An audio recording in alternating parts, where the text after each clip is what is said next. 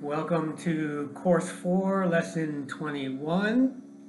This lesson is focused primarily on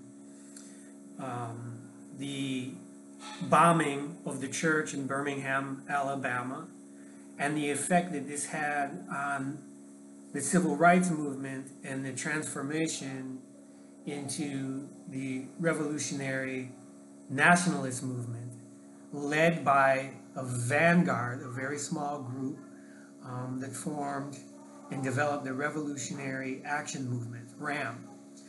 So we're going to focus on some of the details of how this nationalist movement started as an organized fashion and situated in the context of the fact that this is going on while other liberation and united fronts, independence united fronts, are being formed on the African continent. And at the United Nations, the issue of racial discrimination is being discussed, and they're creating the Declaration on ending racial discrimination.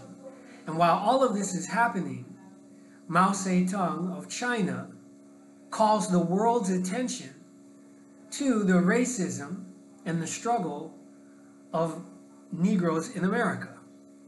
So there's a lot of emphasis on what it really happened that this nationalist movement really kind of started to grow legs.